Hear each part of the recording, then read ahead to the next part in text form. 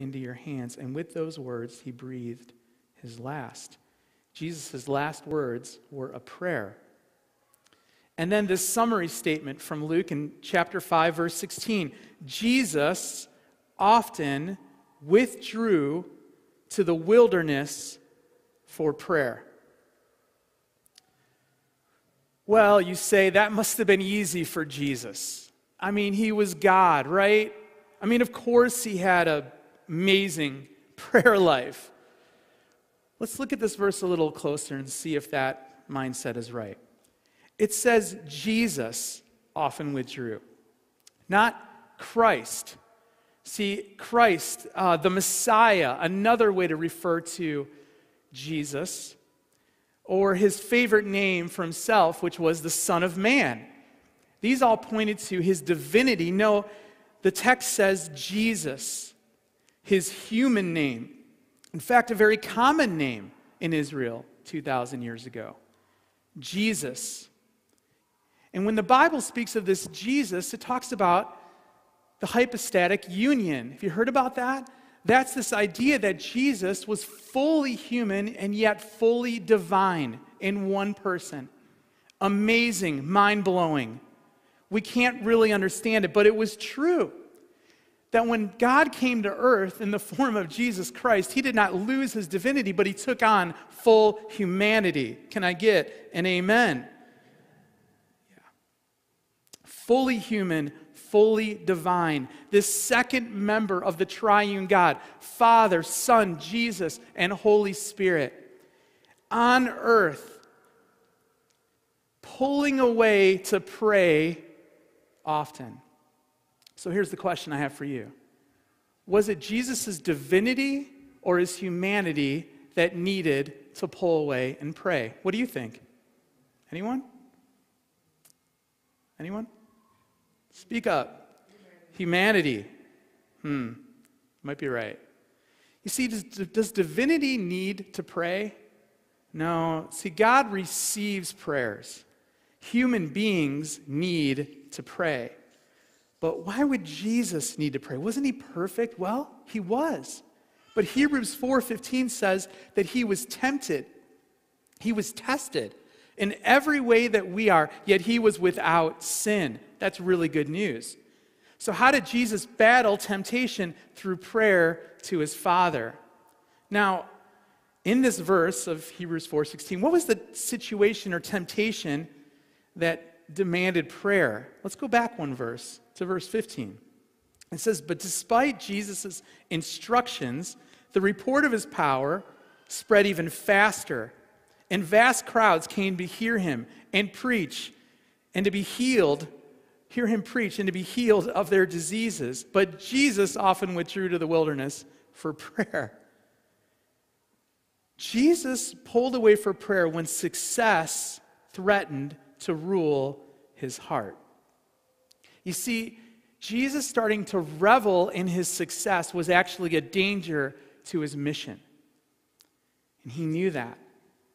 And he would pull away to be with his Father when things started going too good. But Jesus didn't just pull away when things were going well. He pulled away when things were difficult. You know, when he was hurting or when he was challenged. His cousin John was killed, was murdered, beheaded by Herod. And here's what Matthew records, chapter 14. As soon as Jesus heard the news about John, he left in a boat to a remote area to be alone. Jesus also pulled away for prayer when he had a big decision to make. Luke 6. One day soon afterward, Jesus went up on a mountain to pray, and he prayed to God all night. I just read that a minute earlier. But then it says this, at daybreak, he called together all of his disciples and chose 12 of them to be apostles. Now, this is not how human beings typically respond to these common life moments. I mean, if we were Jesus, it might be more like this. When the vast crowds came, we found a larger venue for them to be in. Or when our cousin was killed, we sought revenge. Or when we had to pick our friends, we considered who had the the most Instagram followers or who would make us more popular. No, his response, his behaviors were very different. In fact, they were otherworldly. Wow, things are going so great in my life. I'm going to get away to be alone with the Father. My goodness, this hurts. I'm in so much pain right now. I'm going to get away to be alone with the Father. I've got a huge decision to make. What am I going to do? I'm going to get away to be alone with the Father.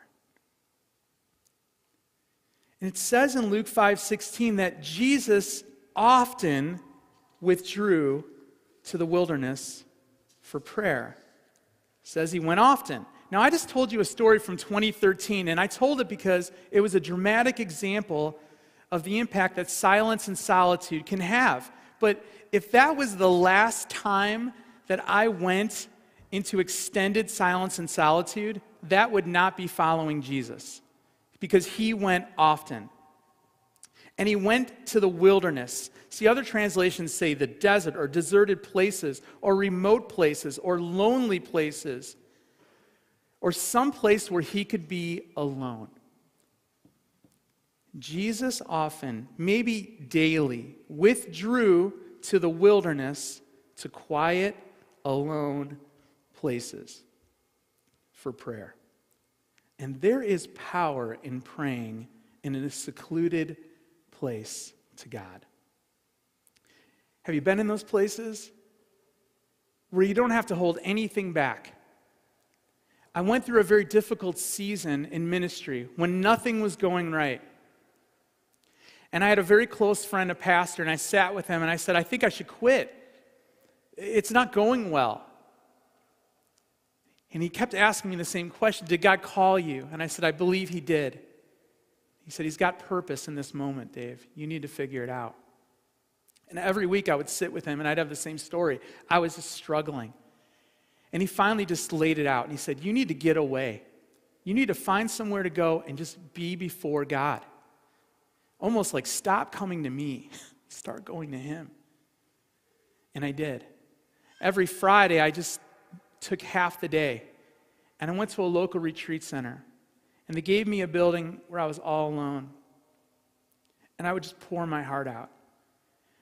These weren't, churchy prayers like I'm doing now.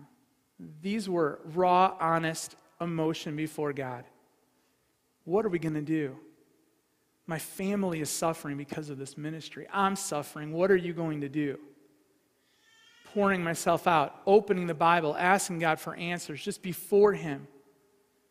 After months of this, God did answer dramatically and changed the direction of everything in my life. Have you been to places like that? Where you can pray out loud, where you can pour your heart out to God? Have you ever had that kind of relationship with him? Is your relationship just this, very formal? Or is it me and him alone? Don't you see? That's what Jesus did. The perfect, ultimate human being who came to show us the way, pulled away to be with his Father. And I'm not going to do that? You see, there's no logic that can help us escape the piercing question before you and I this morning. Am I or are we followers of Jesus?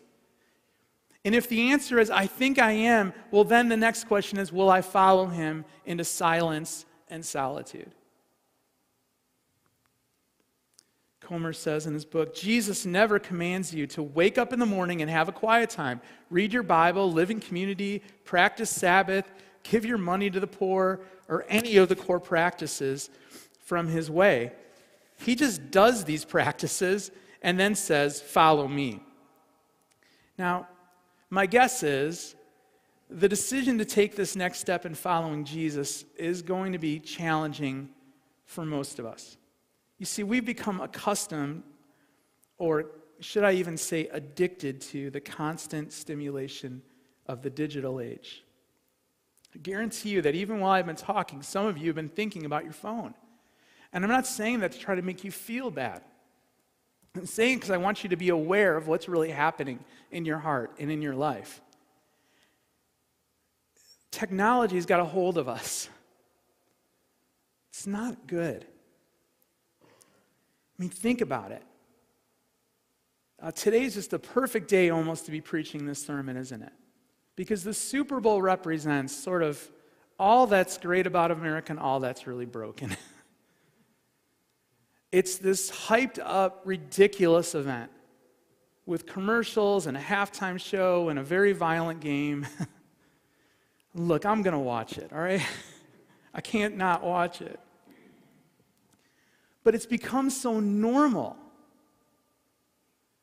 And should it be for followers of Jesus? I mean, our constant consumption of media, of videos, of music, of news stories, news feeds, of games, of noise, wanting our attention, calling for our attention, social media relentlessly wanting our attention. And we're giving it. Do we need a change? Well, I think if we're going to be followers of Jesus, maybe we do. But change is hard. Change is hard. And to break our habit of hurry and distraction, we're going to need to see how dangerous our situation really is. Makes me think of a few years ago, I was driving down I-74 westbound, kind of coming north from Galesburg, 76 miles an hour. I'm in the left lane, and I hit a deer. A deer popped out right in front of the car. I have a couple pictures of it here for you to see. That was my Toyota Camry. That's deer hair in the door handle of my car. Smashed the whole driver's side of the car, just popped right out. I barely had time to touch my brakes. Now, you might see that and be like, "Oh, I'm glad you were okay, Dave," and what a shame that happened to you. It was a shame. And I could see it in the distance. And I just chose to just keep rolling at 76 miles an hour and plow right into that deer. Your reaction to me might be a little different. Now, what went from what a shame might turn into what a fool. Why didn't you slow down? Why didn't you swerve or change direction? Couldn't you see what was in front of you? Were you driving distracted? You'd have a lot of questions for me and probably not a lot of grace. Friends, with all the love in my heart, there is danger in front of us. Do you understand that there's even physical danger in our addiction to noise? Jenny Safran, a developmental psychologist from University of Wisconsin, she said that background noise hurts kids. It hurts their children's ability to recognize familiar words. Prevents toddlers from mastering new ones. Kids that grow up with a lot of noise have more trouble learning. The consequences, she says, of the constant urban rumble extend beyond childhood. Numerous studies have linked noise pollution, listen, to increased anxiety, depression, high blood pressure, heart disease, and stroke. Even small increases in unwanted ambient sound have significant effects. Stepping into quiet can actually save our lives. There's physical realities to being in quiet. And there are also mental and emotional and spiritual ones. Here's what Comer says from the book. This new normal of hurried digital distraction is robbing us of the ability to be present. Present to God, present to other people, present to all that is good, beautiful, and true in our world, even present to our own souls.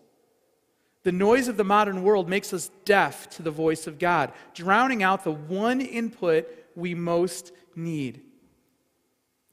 So this distraction is hurting us, and it's hurting the relationships that matter the most in our lives, including our relationship with God. Do you want to save your marriage? Step into silence and solitude. Do you want to have healthy friendships? Step into silence and solitude.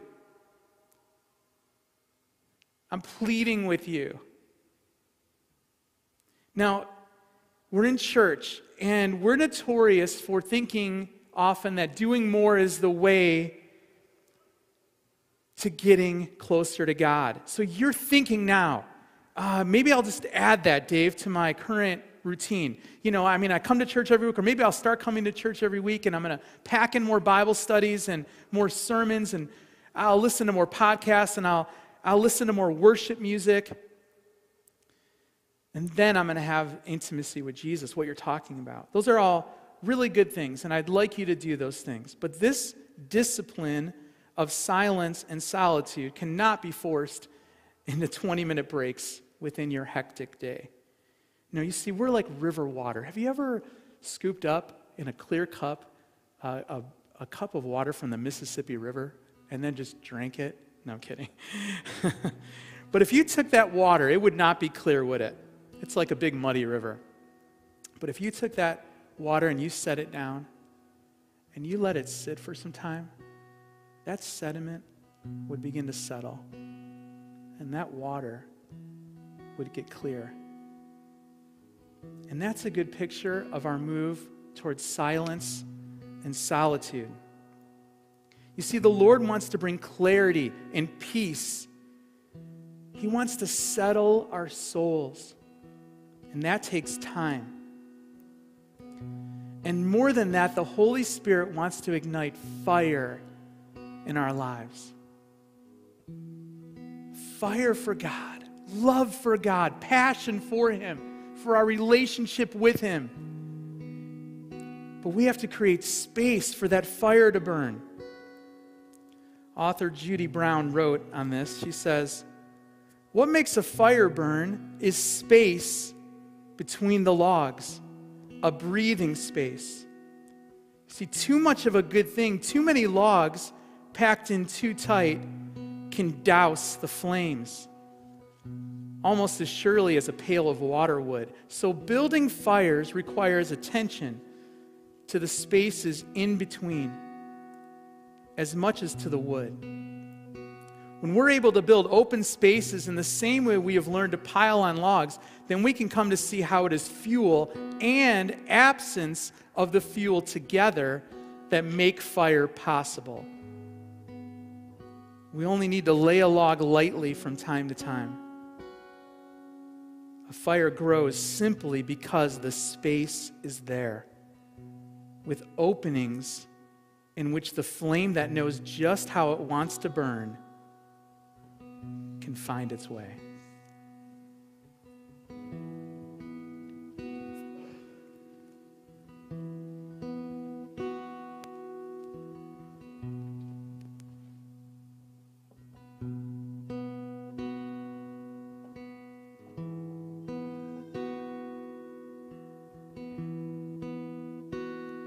How great the chasm that lay between us, how high the mountain I could not climb.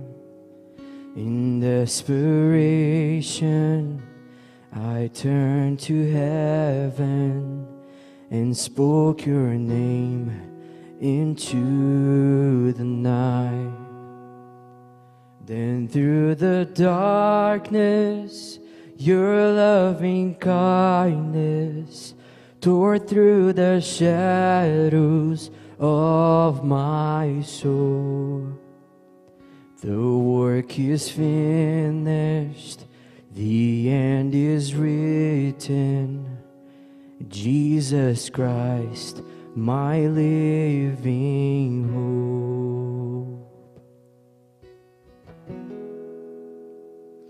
Who could imagine so great of mercy. What heart could fathom such boundless grace? The God of ages stepped down from glory to wear my sin and bear my shame. The cross has spoken, I am forgiven.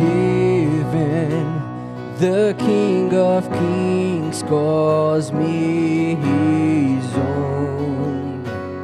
Beautiful Savior, I'm yours forever. In Jesus Christ, my living hope. Sing hallelujah, hallelujah. Praise the one who set me free. Hallelujah. Death has lost its grip on me. You have broken every chain. There's salvation in your name, Jesus Christ, my living hope. Hallelujah, hallelujah. Praise the one who set me free. Hallelujah. Death has lost its grip on me. You have broken every chain. There's salvation in your name, Jesus Christ, my living hope. Then came the morning that sealed the promise. Your buried body began to breathe. Out of the silence, the roaring lion declared the grave has no claim on me. Come on. Then came the morning that sealed the promise. Your buried body began to breathe. Out of the silence, the roaring lion declared the grave has no claim on me. Oh, Jesus, yours is the victory.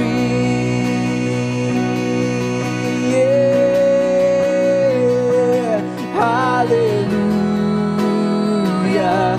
Praise the one who set me free. Hallelujah. Death has lost its grip on me. You have broken every chain.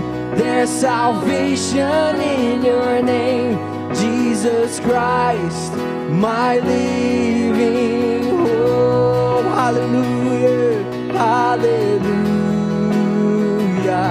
Praise the one who set me free. Hallelujah. Death has lost its grip on me. You have broken every chain. There's salvation in your name, Jesus Christ, my living hope. Jesus Christ, my living hope. God, you are my living hope. Just you sing it. Hallelujah. Hallelujah. Praise the one who set me free. Hallelujah. Death has lost its grip on me because of you.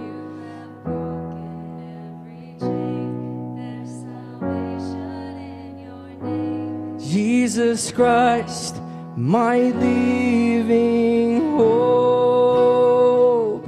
Jesus Christ, my living hope. Oh God, you are my living hope.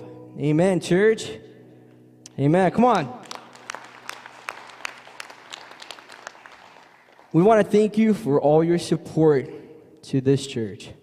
This is not just for the people that work here, but this is for the community. When you guys give your offering, your time, that helps build God's kingdom on this earth. You're not just helping Northridge, you're helping the kingdom of God. We encourage you guys to keep doing what you're doing because it's awesome, and we love to see it. The ways that you can help us, not just us, like I said, the kingdom of God, we have multiple ways. One is through the website. You can go there and give it there. Or you can go behind the curtains. We have little baskets that you can deposit whatever your heart is telling you to do. But again, we're thankful for what you guys do. Your support, your spiritual support is also very important. So remember, money's awesome. We all love money, right? Yeah, I heard it. Yeah, there you go. He was a kid. I mean, I would like it too, but no, for real. But also the spiritual support is very important, church. We come to church to worship together, but when we go home, it's also important to pray for each other. I do that. My family does that. So let's just keep doing that together, all right? Awesome. I'm going to invite you guys to stand. We're going to sing a song that I know y'all know very much, and it's also a way to bless every one of you. We dropped the key from last week so I can hear you guys louder because it's also loud, but I want to hear more. So I encourage you guys to just sing it out loud and do this as a prayer.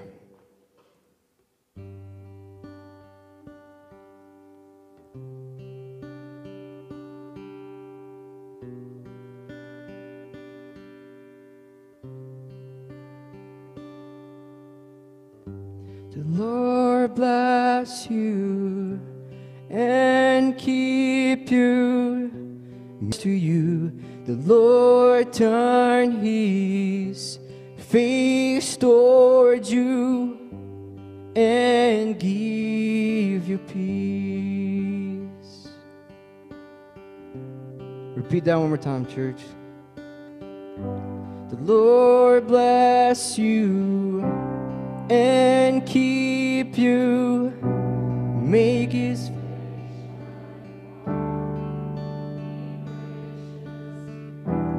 Lord turn His face toward you and give you peace. We sing amen because we believe it, church. And amen, amen, amen, amen,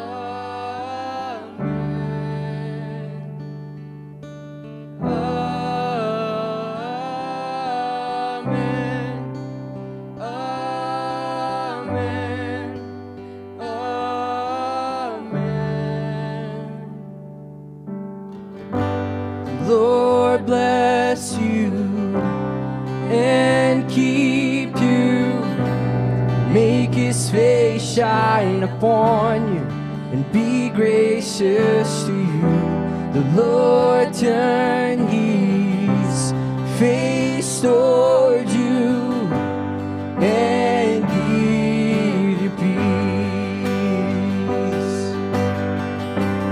And amen.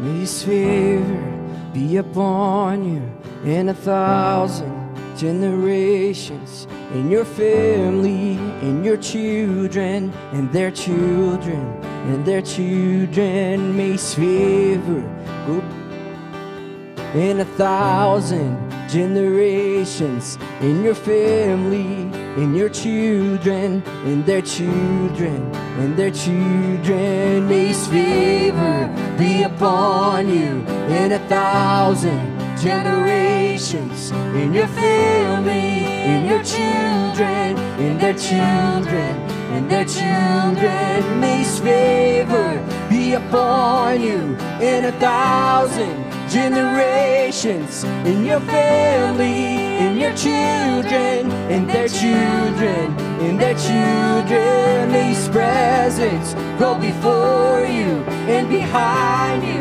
and beside you, all around you and within you. He is with you, He is with you in the morning, in the evening, and you're coming, and you're going, and you're weeping and rejoicing. He is for you, He is for you, He is for you, He is for you, He's for you, church. He is for you, He is for you, He is for you. Yeah, amen, amen, amen, amen,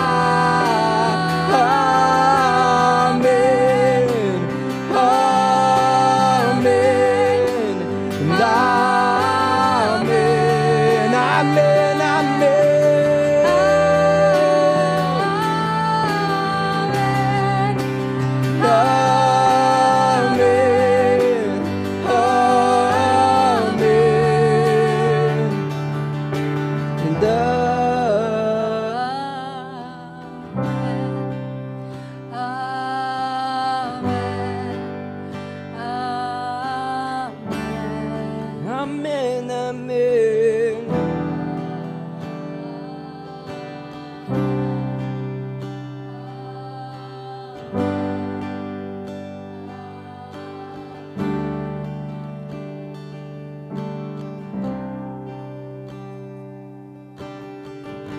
The Lord bless you and keep you, and make His face shine upon you and be gracious to you. The Lord turn His face towards you and give you peace. Amen.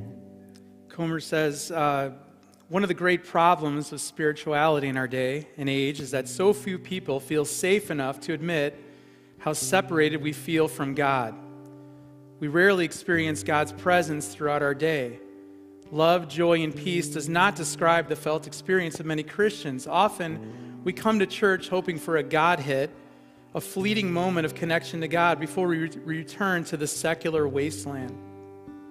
Could the antidote for this spiritual malaise be as easy as silence and solitude? Well, I talked a lot this morning about the why. Why should we consider a different rhythm in our life with God, of stepping into this silence and solitude? And I want to now give you a resource of the how to do that. As you walk out, you'll be handed 2 pages that I copied from a book that I have called The Spiritual Discipline Handbook by Adele Calhoun. And it's a wonderful resource. And this gives us some direction in solitude and in silence. And then you're going to notice on here, there's some bolded text. And I'm going to read it to you. It says, please schedule 2 hours this next week to be in silence and solitude with the Lord. I'm actually asking you to consider doing something maybe you've not done. I'm actually asking you to commit this morning, and please don't say yes to this if you're not ready to commit, that you will actually schedule 2 hours, consecutive hours, this week to pull away. This will be your helpful guide to be with the Lord. Have you ever had 2 hours away with Him? This would be a good start. Are you willing to commit to that, Northridge family? Yes or no? Let's do that again. Are you willing to commit to that, your Northridge family? Yes or no? It's okay if you're not, but I would encourage you to take a risk. Schedule 2 hours. You've got my word. I've already scheduled it into my calendar for this coming week. It's there. I want us to be true followers of Jesus. Because our desperate, hurting, confused world is counting on us. Let's close our time together in prayer. Jesus, we want to follow you. Give us the courage to move away from distractions and withdraw to quiet, alone spaces this week. And Lord, we ask you to meet us there. Quiet us internally as we take steps to quiet our lives externally. Holy Spirit, set us aflame as we create this space. May passion for Jesus burn brightly in our hearts. Heavenly Father, we know the world is waiting for a word from you, for a calm, steady presence in the midst of the chaos. Make us your ambassadors to a world in need, we pray, in your amazing name. And all of God's people said, amen, amen, amen. Have a wonderful week.